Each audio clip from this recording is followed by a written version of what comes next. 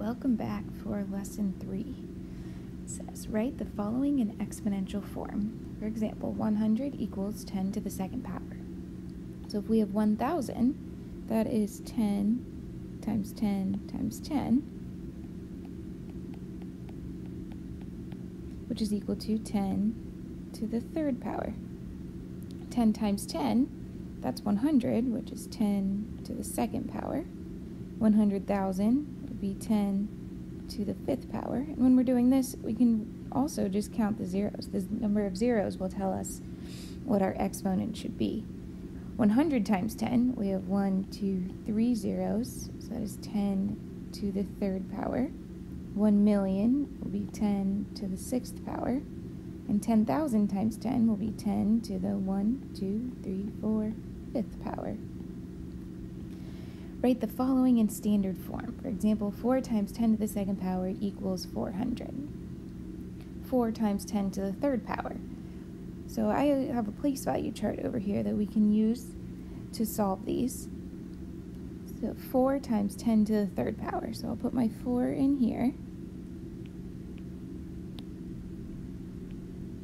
4 times 10 to the third power. So multiplying, which means it's going to be larger, so our digits are shifting to the left, times 10 to the third power, 3 places to the left, so over 1, 2, 3 places. It's going to end up in the thousands place. And since that's our only digit and our decimal point's over here, we need to fill in with placeholders. So we end up with 4,000. 64 times 10 to the fourth power. So I'll fill in 64 times 10 to the fourth power. So we need to move it 1, 2, 3, 4 places. So 6 will be here, 4 will be here. Fill in with zeros. So we have 640,000. And then 5,300 divided by, let's get rid of that, 5,300 divided by 10 to the second power. 5,300 divided by 10 to the second power. So this time we're dividing.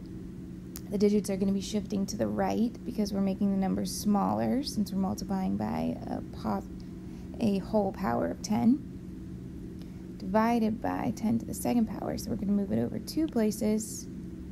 So the 5 ends up there. Zeros. So really, we have 53 and 0 hundredths, or just 53. And then 5,300,000 divided by 10 to the third power. So now everything's moving 3 places. So the 5 ends up there. So we really just have 5,300. And 6 and 72 hundredths times 10 to the third power. So 6 and 72 thousandths, I think I said hundredths, 6 and 72 thousandths times 10 to the third power. Moving the digits to the left, 1, 2, 3 spots, so 6, 0, 7, 2. We end up with 6,072. And then we have 60 and 72 hundredths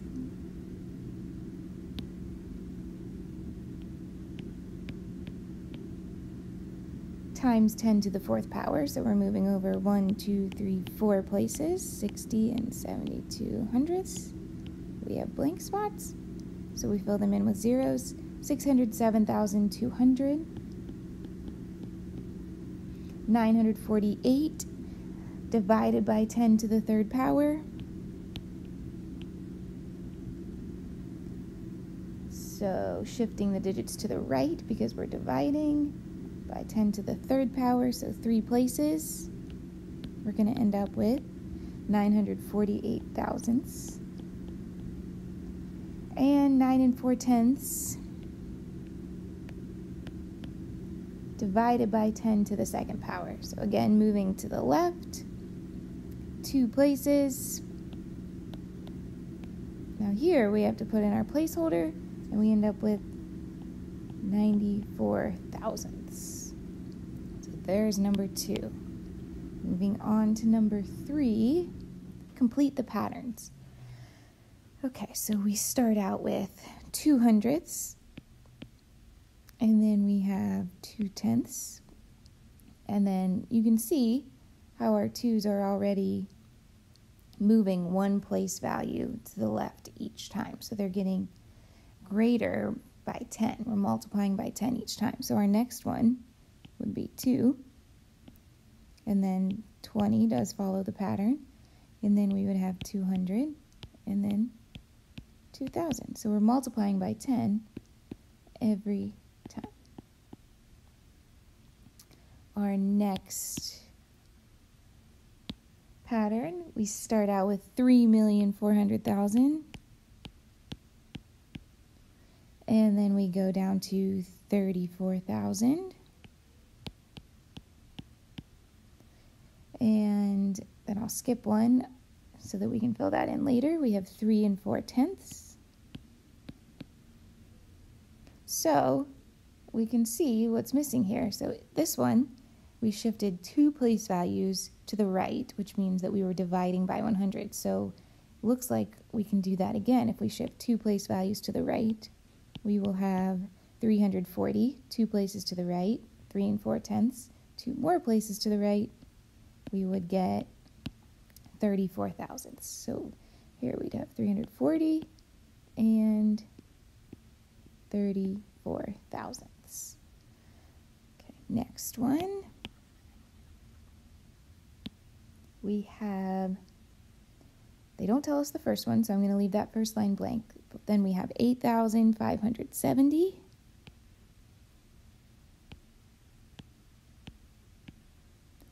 And then another blank line, and then we have 85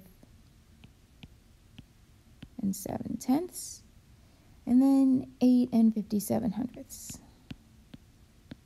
So the only 2 that I have to compare next to each other are these 2 right here. And I'm noticing that it's shifting one place value to the left. So to get my last one here, I'll just shift one place value to the left, and I get 857 thousandths. So this is going to be 857 thousandths. It looks like we're dividing by 10 each time. So then to move backwards, we'd be multiplying by 10 each time. So if I multiply by 10 over here, I'll get 857. So this is 857. And then one more time, multiply by 10, 8570. And I'll have to fill in a placeholder for the ones place. So 85,700 is what this started out as.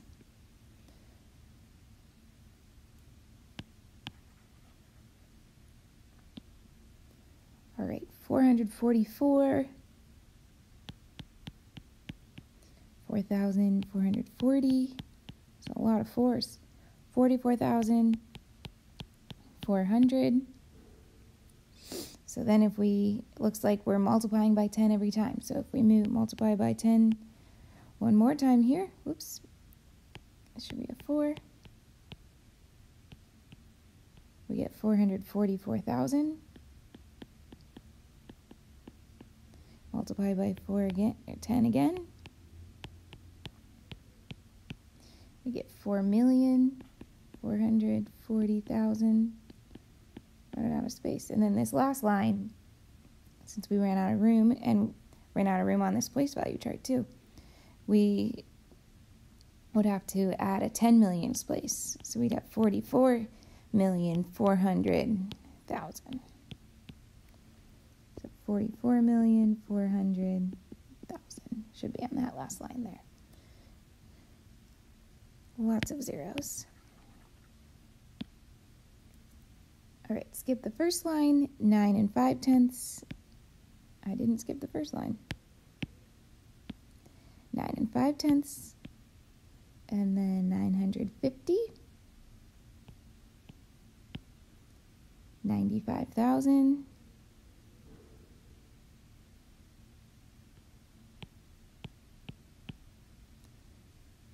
Okay, so it looks like we're shifting the digits 2 places to the left each time, which means we're multiplying by 100. So to get back to where we originally started, I'm going to divide by 100, or shift the digits 2 places to the right, and I'll end up with 95 thousandths. And then for the next 2, I just need to multiply by 100. So if I multiply by 100, we get 9,500,000. And then, again, I can't use my place value chart, but if I multiplied 9,500,000 by 100, I'll end up with 950 million. After a lesson on exponents, Tia went home and said to her mom, "I learned that 10 to the fourth power is the same as 40,000. She's made a mistake in her thinking. Use words, numbers, or a place value chart to help Tia correct her mistake." Well, 10 to the fourth power is equal to 10 times 10 times 10 times 10. And 10 times 10 is 100. And then this 10 times 10 would be another 100. And 100 times 100 is 10,000. So 10 to the fourth power equals 10,000, not 40,000.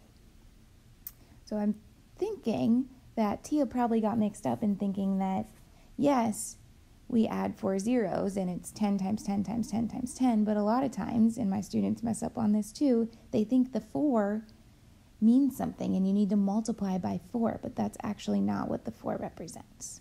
So you have to be careful and really check to make sure that that's an exponent and that you're not actually multiplying by 4. Okay, solve 247 divided by 10 to the second power and 247 divided by 10 to the second power. What's different about the two answers? Use words, numbers, or pictures to explain how the digits shift. So you could draw a place value chart here. I'm going to use the place value chart I pulled up over here. That will help us in our explanation. So 247 divided by 10 to the second power. So we're dividing, which means the digits are shifting to the right 2 places. So we'll end up with 2 and 74 hundredths. So 247 divided by 10 to the second power equals 2 and 74 hundredths. And then 247 times 10 to the second power. This time we're getting larger. The digits are shifting to the right 2 places. We end up with 24,700.